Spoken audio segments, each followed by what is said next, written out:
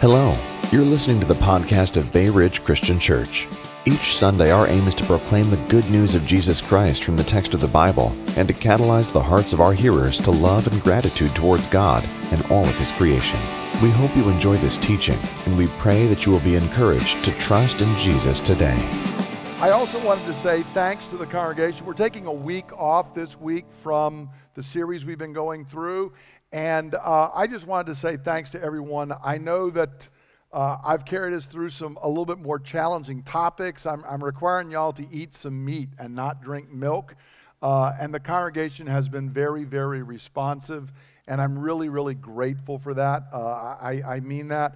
I was years ago told when I discussed the kind of congregation that I wanted to be part of and lead. Somebody who'd been involved with churches for a long time told me that you'll get like 3 people to come to that. Nobody's going to be that interested in digging into the Scripture and doing that. And I am really, really grateful that this congregation wants to be challenged and fed and dig into the Word of God. So thanks to you all. I deeply appreciate that.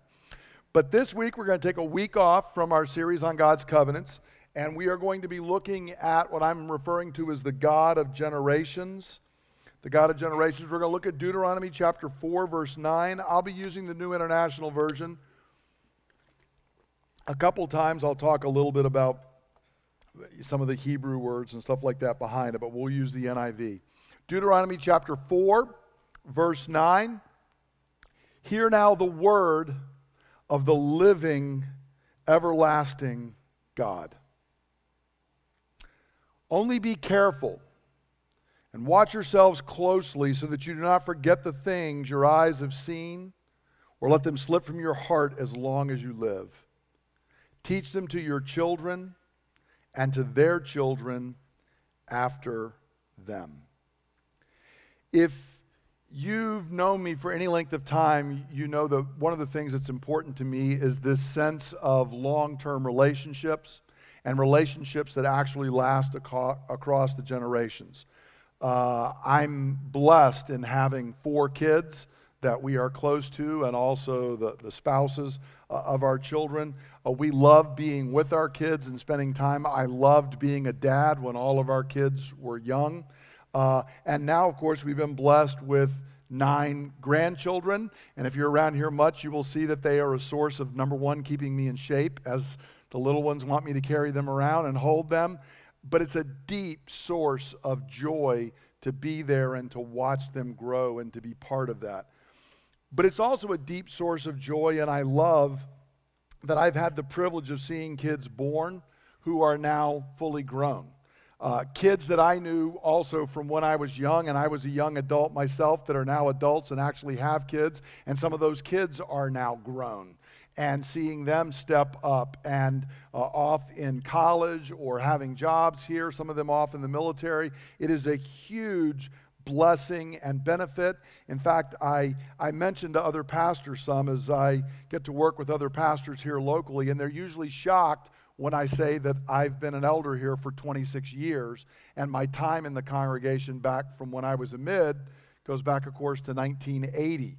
And so when you look at 40 years, they're astounded by that, and I usually challenge them. There is deep joy and blessing in being planted in one place. Don't be quick to get up and run around. And so there's a blessing there. But if you pay attention to the news, or you're out in our culture, you'll also know that there's a lot about generational conflict. We hear about generation gap. If you pay much attention in the news right now, you hear a lot about how the church is losing the next generation. And there have been a lot of concerns about the growth of what they call the nuns, the N-O-N-E-S, and also the duns, the D-O-N-E-S. People who say, I grew up in the church, but I am done with it. I don't want to be part of that anymore, or I don't particularly believe any particular thing. And this is always a concern that we have to pay attention to. And so today I wanted us to step back, because part of what's going on in God's covenant, we've noticed several times that there's these issues of families and this God always looking forward to the next generation.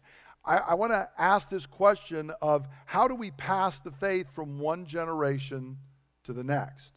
If you're sitting here this morning and you are a Christian, or you're even not a Christian and you're just sitting here and you're listening to me talk about Christianity, this has only happened because for thousands of years the faith has been being passed down. The words that I just read from Deuteronomy, Moses spoke some 3,500 years ago almost, and yet they are still being read and discussed today. How does that happen? How do we get the faith from one generation to the next? Now, as I jump in, I do want to say real quickly, because sometimes the church has not been good about this, there are no ironclad guarantees, okay? You can be a very good parent and have a child that does not want to walk with God. You can be a very good local church and have some kids who decide they don't want to follow on in the faith. Any ideas in life that if you do this, you will get this are simply false. Life does not work that way. We live in a fallen world, and there are all kinds of issues and difficulties. However, with that said, there are some key principles, and there are some things that make it much more likely that our children embrace the faith and walk after it. So that's what we want to talk about today. Now, the first stage in seeing the faith pass from one generation to the other, Moses begins, the Spirit is speaking through Moses in Deuteronomy chapter 4. The first phase is that we are commanded to watch ourselves.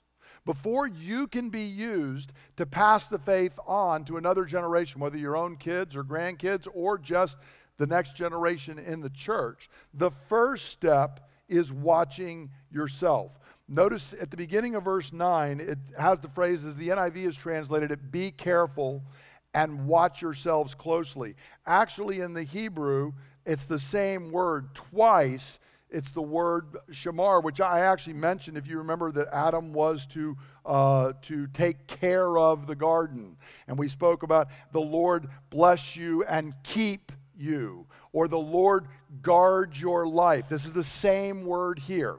And we are being told to watch or keep or guard or take care of ourselves. And it says it twice. Be careful is that verb, shamar.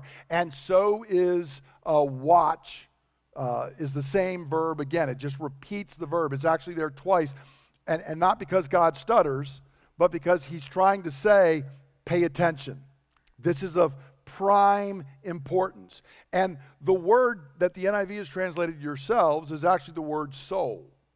So we're being told, watch your soul, or take care of your soul. And this is imperative because if you and I are going to be able to pass on the faith, we have to first carefully, closely, notice that word there, to watch yourself closely and to guard the state of your own soul. Now, this is very, very important because we cannot approach our Christian faith simply out of a sense of duty.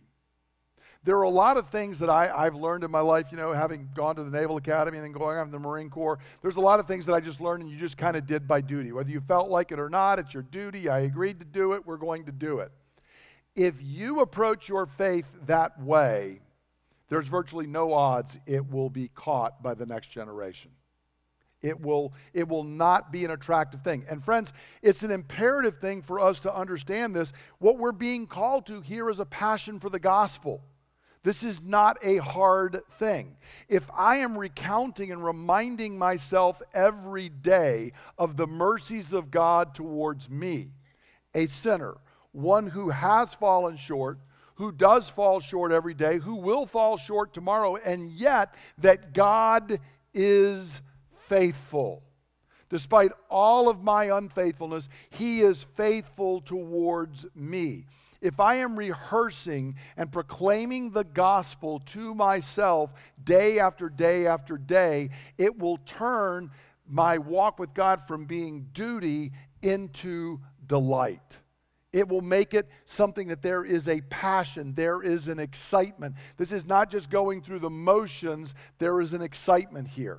And make no mistake, God is telling them up front, you got to be careful. You have got to watch the state of your soul, because we can easily over time, I became a Christian in 1978, so it's been 42 years now.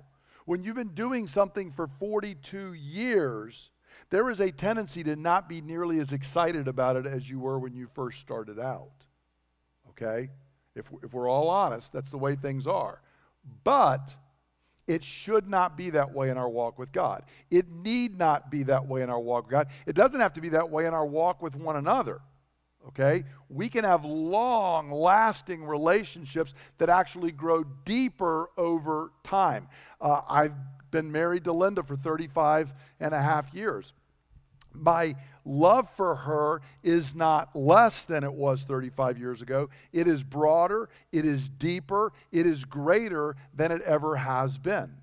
And my love for Jesus is not less than it was 42 years ago. It's actually greater and deeper. I know him better than I did 42 years ago.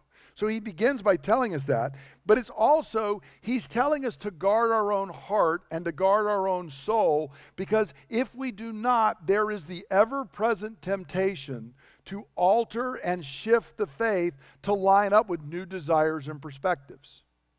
If you and I give our soul to something else as primary, we will start to shift the faith that was handed down to us to line up with that new thing. You can watch this going on in the church all around us today, that this can easily happen. And it's imperative because the state of your soul determines the kind of person you are. It determines the kind of person I am. And what that does for us is that determines the way we see life. C.S. Lewis, in the children's book, The Magician's Nephew, part of the Chronicles of Narnia, a great book, he's got this phrase that's very important, where a person is not being able to see and hear things accurately, and other people cannot understand. There's a beautiful song going on, and all he hears is a lion roaring like it's going to eat him.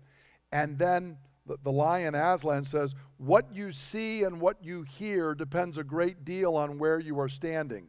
It also depends on what sort of person you are. If you and I let our soul get shaped the wrong way, you can easily start seeing and believing things that are completely contrary to truth. And that is what will be passed on. So Moses begins here quite wisely with, watch yourself. And he tells us why we have to watch ourselves. Notice the next phrase in verse 9 is, be careful, watch yourselves closely, so that, here's why you have to watch yourself closely, so that you do not forget the things that your eyes have seen or let them slip from your heart as long as you live. Now remind yourself that this generation that Moses is speaking to have watched God's work out in the wilderness. They have eaten every day because God has provided manna from heaven. They have heard the word of God. They have seen the works of God. They had seen all of this come true. But God is warning them, if you do not guard it, you'll forget about it.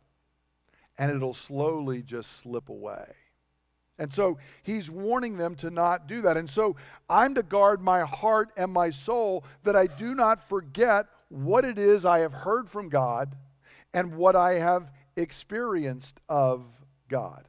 And Scripture is full of examples of people who experience God's word or experience God's work and then let it fade from their hearts and minds. In fact, the very people that Moses is speaking to, this is exactly what had happened with their parents. They had all died in the wilderness because they quickly forgot who God was and what he did. Remember, Moses goes on the mountain and they don't even make it 40 days. They are promised that they are going into the land. They had seen God extend mighty, miraculous, powerful hand in Egypt and crossing the Red Sea, and he was caring for them out in the wilderness, and yet they said, we don't think God can help us do the promised land, because they had forgotten what God had done. If you read the Gospels, how often do the disciples forget? I mean, constantly. You remember Jesus one time is saying, he tells them, beware the yeast, the leaven of the Sadducees and the Pharisees. And the disciples are like, man, we forgot to get the bread. And Jesus is like, what are you guys talking about? Do you remember when there were 5,000 people and we had nothing? And he rehearses it. And he says, and then there were 4,000 people and they had nothing, and he rehearses it again. And he's like, you guys don't get it, that bread's not the problem. That's not what I'm talking about. If we need bread, I can make bread. I'm talking about the teaching of these guys. But see, the disciples constantly forgot. So it is a great danger. And if we're honest, you can run into people in your life that at one point, they are clear that God has spoken to them, God has been at work in their life, and then you talk to them later, and that's all faded from memory.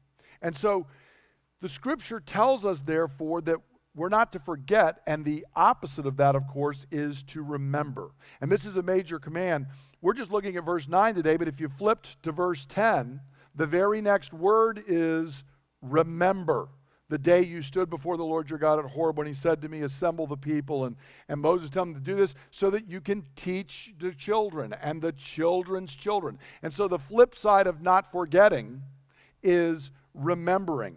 And this is very, very important. They're to focus their mind, to recall and rehearse what God had done, what God had spoken to them in their own life, to keep that before them. And it's important. Remembering is more than just every once in a while doing a mental recall exercise. Probably the most famous command, the word remember is used all over the Old Testament. It's a command that's repeated over and over and over again. But probably the most famous one is in the Ten Commandments. Remember the Sabbath day, how? By keeping it holy. So God is not commanding them, hey, every 7 days, I want you just to think and remember that on the seventh day God rested. He's actually saying, no, here's how you remember. You're going to act like I did. You are not going to do certain things, and you are going to do other things. That is what it means to remember. So it's not just thinking about it, it's something that prompts concrete actions in our life. God commands us to remember, to focus, meditate, think about, and then act in light of all of that, what he has spoken and what he has done in the lives of his people and in our own life in the past. God is saying you've got to keep that before yourself. The New Testament refers to this as guarding the deposit. And there's a bunch of places that it does this. One of them is in 2 Timothy chapter 1. Paul is speaking to his son, not his biological son, but the next generation, his son in the faith, Timothy, and he says this, Timothy, guard the good deposit that was entrusted to you. Guard it with the help of the Holy Spirit who lives in us. Now, Paul the apostle is speaking to Timothy, who's on his apostolic team. Clearly, this has application to leaders. This is something that I, as an elder in the church, have to read and say, okay, I was given a deposit of the faith that I am to guard and carefully try and pass on. That is application to me. But it actually has application and implication for all believers. All believers are called to focus their mind, recall, rehearse what God had done, and their experience of him and his work in their lives. And notice Paul says, you've got to do this by the power of the Holy Spirit. Because again, this isn't just rote actions. It's not just some dry duty. Rather, he's saying the Holy Spirit in you is going to keep stirring these things up, and you are to protect this. You are to keep this. You are to guard the deposit of the faith. Watch over the state of your soul. Keep your passion for Jesus at a white-hot flame. That's how the faith is passed from one generation to the next. So this is all the first part, and it is imperative for you and me. What is not actively recalled, recounted, and rehearsed in our mind, reminding ourselves day after day, is in danger of slipping from my heart and mind. And this is why God tells us, meditate on my word, how often? Day and night. So that you may be careful to do everything written in it. God says we have to do this. And if you read in the Psalms, he'll recount all the works that he's done. So it's not just his word, not just his commands, but actually the things that God has done. And it's imperative for you and me.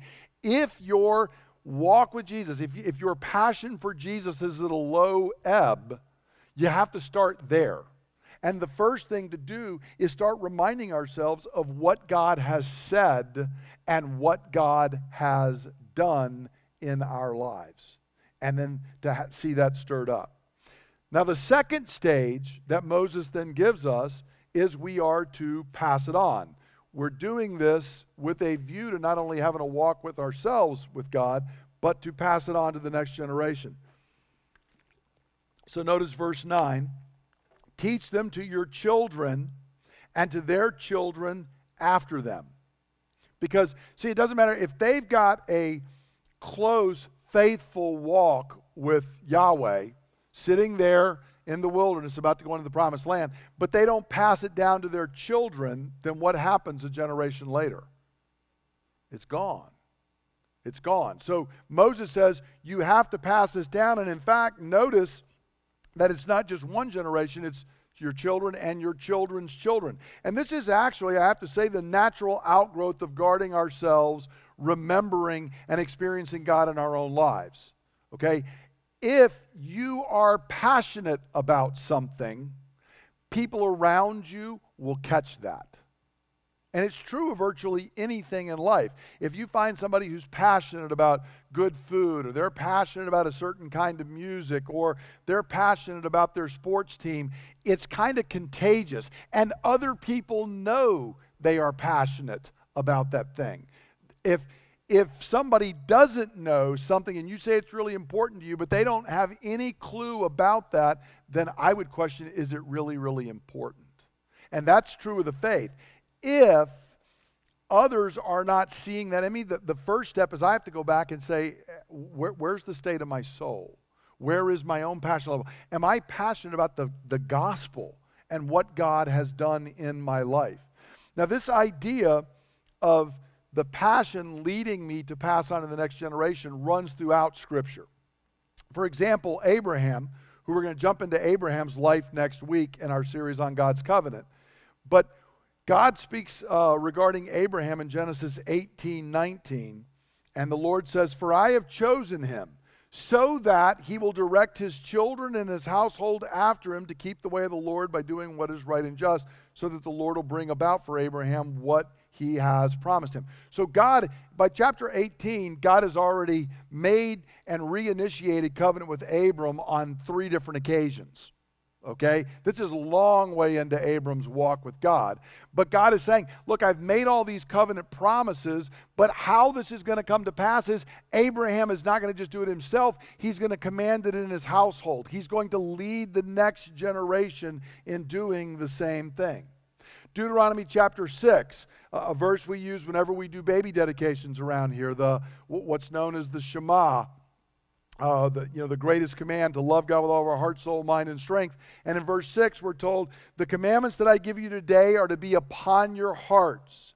Impress them on your children. Talk about them when you sit at home, when you walk along the road, when you lie down, and when you get up. So central to the Abrahamic covenant and to the Mosaic covenant, central to what Jesus referred to as the greatest command, is that we are taking it and we are passing it on to the next generation.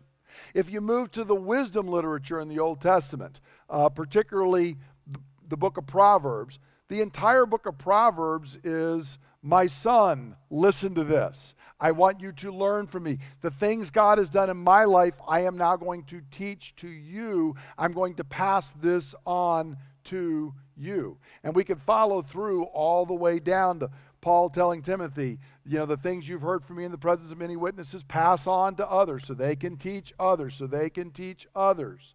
We see this over and over again in the Scripture. We also see that if someone fails to do this, there are massive problems. Massive problems.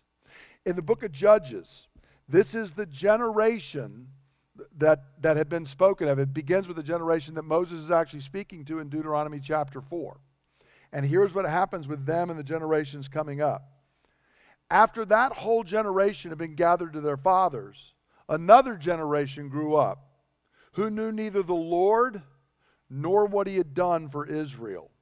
Then the Israelites did evil in the eyes of the Lord and served the Baals. And actually you can read from verse 10 to 19 in chapter 2, and you've got the whole message of the book of Judges right there in those 9 verses. Generation grows up. they experience God, they experience God's word, they experience the work of God, they neglect to tell the next generation. The next generation does not have an experience of God. The next generation even forgets what God had done for their parents. They end up forsaking God. They turn to other gods because we are worshipers. If we are not worshiping the one true God, we will be worshiping someone or something else. So they turn to other gods, and then troubles come. And then they cry out to God. He sends a judge who delivers them. They experience the word and the work of God, and then they don't pass it on to the next generation. And it's an almost 400-year cycle of this.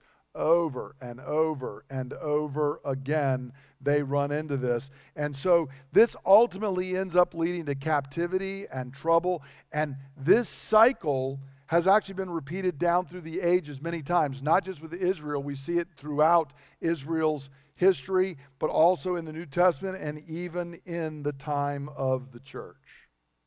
So how do we do this command, this call that we're to do? There are several implications that come out of the command. First, the responsibility falls primarily on parents. Okay? I've said this many, many times, but it's true. It is not the church's responsibility to pass the faith on to your children. It is your responsibility. It was not the church's to do it for my children. It was mine. And I'm actually grateful that I had all 4 of my kids before I was ever an elder in the church, because I can say with all integrity, I was doing all this long before I became a pastor in the church. From the second I found out Linda was pregnant, I started reading the scripture to the children in the womb.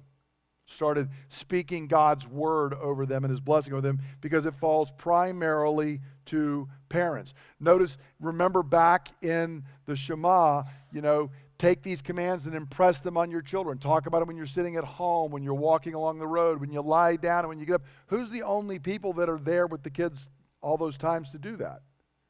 It's the parents. It's not, pastor, elders, youth group leader. None of them are there with them when they're doing those things. Parents are. And there are many, many, many studies that back this up. The most important factor in the next generation following Jesus is not how cool the youth group is. It's just simply not. The coolest youth groups in town, the ones that get all the press, have a disastrous rate of passing the faith on. Absolutely awful rate of doing that. Does that mean we shouldn't have youth group? No, we absolutely should. It means youth group is wildly insufficient because it's not God's design. Okay? I can't simply say, well, look, I'm going to make sure somebody else takes care of Linda. What's God's response to that? No, you're her husband. You take care of her. It's your responsibility. You may not delegate that. Friends, you can't delegate it either.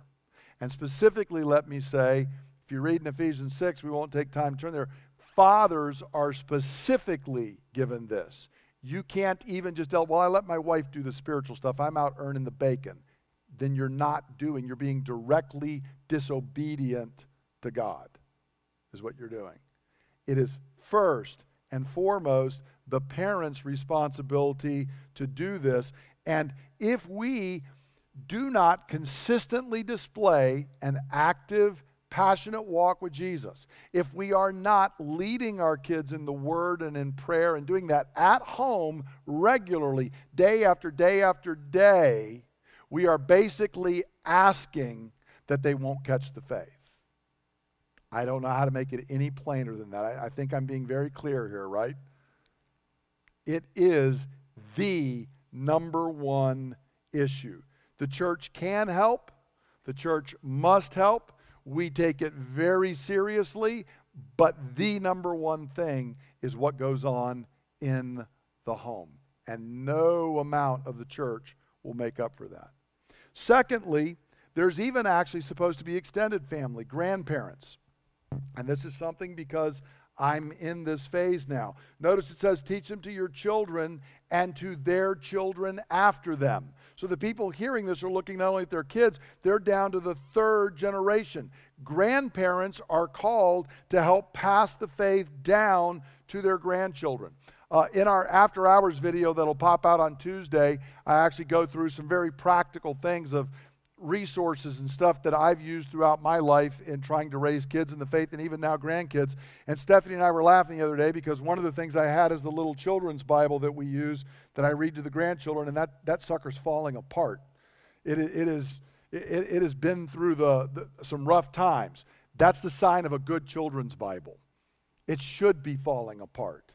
It should be used. And grandparents, we ought to be doing that. It's not just, I love and enjoy getting to be a grandparent. I love that when they do something wrong, Mama and Daddy can take care of that. Papa's just here to be Papa, okay? But when it comes to raising the faith, there is nothing like teaching them how to read the Word of God, talking to them about who Jesus is, letting them know the gospel, and being there to support the family. It is, we're called to do it with as many generations as we can. It's great to me that my parents are still alive, so there's actually great-grandparents trying to pass the faith on. So our later years are not a return to playtime. That's just not what they are. I'll sell 1 million copies of a book on this. It's a return to a call to use the new freedoms we have to help our children in raising the next generation in the faith. Now, certainly I enjoy that I have less responsibilities, family responsibilities, than I had, 15 years ago when we were in the teeth of, 4 teenagers at once, okay? Nice not having all of those responsibilities. But my life's not about playtime. My life is saying, I want to see my grandchildren walking with Jesus. That's my goal and my desire. Thirdly, there's not only family, the parents and the grandparents, there's the broader church community. I mentioned a couple of minutes ago Paul's words to Timothy. Paul says, you then, my son. Now, again, there's no blood relationship between Paul and Timothy, but notice Paul saying, these things like you read in Deuteronomy chapter 4, Timothy, they apply in the church. I may not have biological children, but I am concerned about the next generation in the church. And so, Timothy, you are my son. And I'm not going to dwell on, but notice it begins with, be strong in the grace that's in Christ Jesus. Timothy, you cannot do what I am talking about if you yourself aren't first built up in grace. If you aren't enjoying the means of grace, if you aren't walking with God every day, you'll never be able to do what I'm talking about because it'll be duty rather than delight. And what does he want him to do? The things you've heard me say in the presence of many witnesses, so that's Paul and Timothy. I want you to entrust to reliable men, that's a third generation, who will also be qualified to teach others, fourth generation. Over and over, the scripture is concerned not even just about the next generation, it is generations down the line that God is worried about and doing. The church is a spiritual family. The church must always work to ensure the faith is passionately embraced by the next generation. If a local church does not do this, it will eventually wither and die.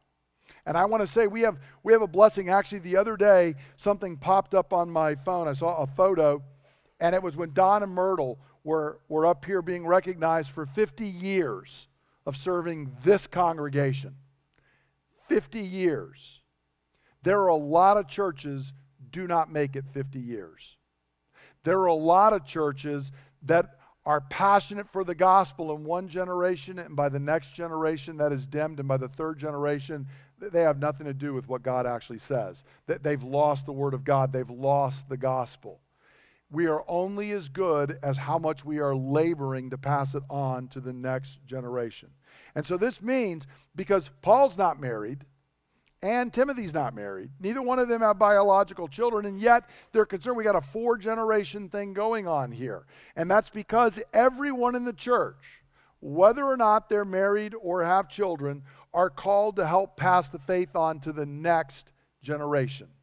Your concern and mine needs to be not will I die with more toys than my neighbor, but I have prayed and labored so that when I am gone and the dew lies cold upon my brow, the faith of Jesus Christ is still active and moving and growing in the local church that I was called to be part of. That needs to be our passion and our desire for all of us. And I again remind us that implication that kind of goes back to the first point, that what is being passed on here that we're talking about is not just knowledge, but a living, vital relationship with Jesus. Notice what Moses says here is the things your eyes have seen. Don't lose what your eyes have seen. Don't let them slip from your heart as long as you live. Moses is saying this isn't something you just heard about. You experienced this yourself. Remember this, that's what you are passing on. You and I are not talking about trying to pass on a set of philosophical beliefs, but rather a personal, vital experience of God's word and work that's happened in our life, and we want to see it happen in the next generation. Okay? Not about a philosophy, not about political things. It is about a living, vital relationship with Jesus Christ. And we're not just trying to get them to say, well, I kind of give assent to certain propositions. We certainly want them to give assent to correct propositions. We do want them to embrace that which is true versus that which is error. But we are called to pray and work so that they experience a living, vital relationship with Jesus. Now, Psalm 78 talks about this, and it looks back to this to the earlier days in Israel's history. And here's what Psalm 78 says.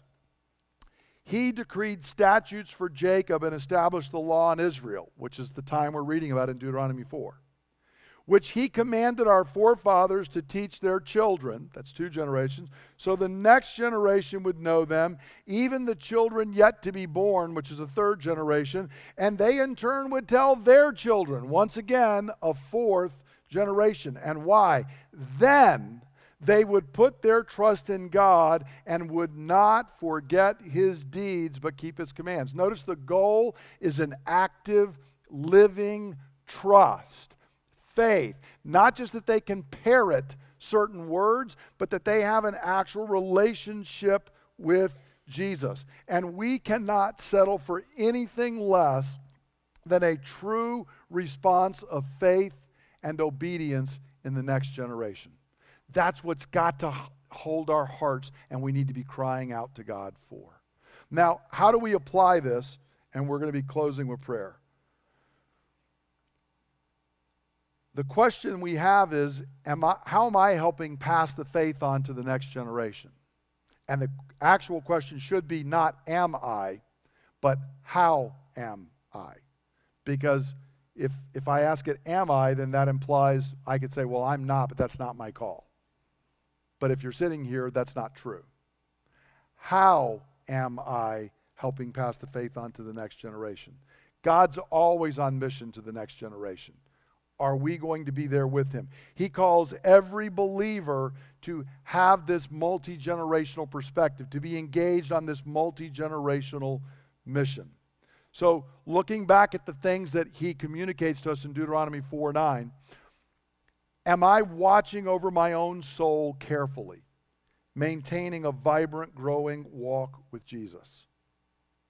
Because if I am not, that does not just have implications for me. It has implications for those around me. If I, as a leader in this church, am not doing it, it will affect the temperature, so to speak, of the congregation. If we do not have it in our families, it will affect the next generation. If we don't have it in the congregation, it will affect the next generation. So, is my soul aflame with love and passion for Jesus, or does my practice of faith seem more like a hobby, and my involvement in the church seem more like a club? Because see, here's what happens. If my faith is not passionate and it looks like a hobby, and my involvement in the church seems more like a club, guess what the next generation grows up and says? Well, that's good. I got my own hobby. Dad's got his. The church has theirs, whatever. They've got their club. I do something different with my time. That's what happens if it's not a passion. If it's just kind of like a little hobby, if it's a duty that I'm going through. So is my soul aflame with passion with Jesus, no matter how long you've been walking with him? If I were to, we just went through a week or two ago where every year, the president stands up and he gives that address in Congress. And what's it called? The State of the Union. I want you to ask yourself a question. If you had to stand up and televise your State of the Soul address, this is the state of my soul, what does it look like? Thankfully, we're not all going to stand up here and do that. But, and let me be clear, is the answer to that question always, I love Jesus more passionately than I did yesterday? No, and it's not for me. There are times I feel very close and times where it's ebbing, but that's why I've got to keep remembering. I've got to keep calling to mind. I've got to keep asking myself. So, what would that look like? Secondly, am I passing the faith on to my own children? If you are a parent here, or even a grandparent, I'd say, do I pray for my children to know, trust, and love God supremely? This should consume your prayer life. You are going to have, from the time they are young all the way to they're grown, okay? It should consume your prayer life. I used to tell Jesus, and I meant this, and he's tested me on this, I don't care if you send them off to the far corners of the earth as a missionary. I don't care what other call they got. All I want is them to know and love and serve you. That is all that matters to me. Everything else is just icing on the cake. Is that our heart's cry for our children? Or am I more concerned that they get into the right school? That they get the right job? Because if that's the deepest concern, I have a problem in my soul. If the deepest concern is that they experience the American dream, I have a problem in my soul. Jesus did not die for the American dream. Okay? So, do we understand that? Do I do devotions with my children? And I mean regularly, not once in a blue moon. Do I read to them day after day after day after day? If you are a parent and you still got kids at home, I encourage you to watch After Hours on Tuesday. You can see just a whole bunch of things that we did with ours and tools that I recommend. And here's the good news. There are way better things out there to help you do it now than there were 20 years ago when I was trying to figure out things to do. I wish we'd had the Jesus Storybook Bible that I read to my grandchildren. That thing is just awesome. And they didn't have a lot of that 20 years ago. So, however I'm doing it, am I doing that to raise up my children in the faith? Do I look for divine appointments every day? Remember in the Shema there, it says when you're walking along the road, when you lie down, when you get up, it's just saying wherever you are in life. Do I look for those moments where all of a sudden the kid opens up about something, or there is this moment? I'm not talking about, you're trying to drag Jesus into every conversation in a weird way. I'm saying, am I open? Am I paying attention to what's going on in their soul and asking God, give me opportunities to talk to them about this? In short, are they catching a passion for Jesus and his mission from me? Or does it appear that this is more like a hobby? And then the last question, am I passing the faith on to the next generation here at BRCC? Every single person is part of this task. Everybody. If you never get married, never have kids, you're still part of seeing the faith go to the next generation. We're called to pray. We're called to labor together to see that happen. Am I aware of that? Am I taking my place for doing it? Do I regularly pray for the next generation? Do I regularly cry out for the little ones that are running around? Okay, and we got a lot of them here. Or do I just say it's really cute when they come up and they sing every few weeks? Am I praying for them to get the faith? How can I help BRCC in discipling the next generation? Okay, it's a massive task that we can easily forget. There is a lot going on up there right now. It requires a lot of people to be training the next generation. And I want to encourage you. You may sit there and say, well, I'm not doing it because working with kids is not my gift. Well, I have good news for you. It's not a matter of gifting, it's a matter of service. It really doesn't matter whether it's my gift or not.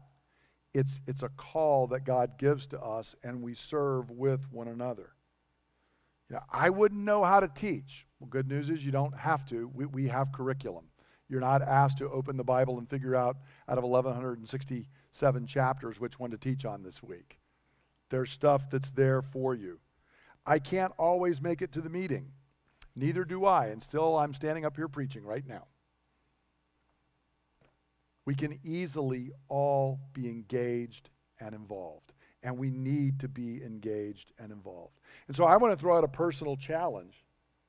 Have you prayed and sought God about being involved? And the default ought to be that I'm going to be involved. Not that I'm not going to be involved unless, see, it's easy. We like to put fleeces out, but we like to put fleeces out that make it where it's going to take something like just short of the resurrection to get God to show me to do that which I don't want to do. That's a backwards way of doing things. Fleeces are a bad idea anyway. But as you're seeking God, is my default, how can I be engaged and help?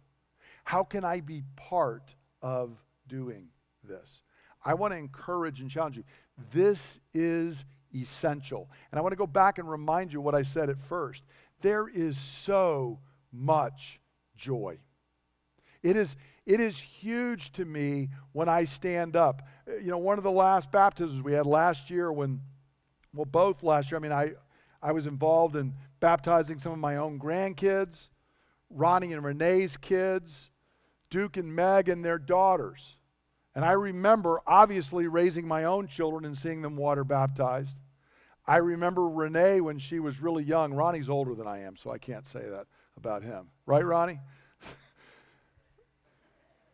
I remember them when they were just starting out dating and then seeing their kids do it. I remember when Duke was just coming to faith and we were meeting every week at a Denny's, wasn't it? And we were sitting there and I was trying to disciple and help him grow in the faith. And then to watch their children. There is a joy when you are invested in it that is just beyond. Our culture throws that away. We throw that away. Don't. Let's be invested, because when you watch God working from one generation to the next generation to the next generation, there is a depth and a richness of joy that comes from that you're not going to find anywhere else. And that's what God wants to give to us. So we're going to stand and close in prayer. I encourage you to stand with me, and let's cry out to God together for ourselves and for the coming generation.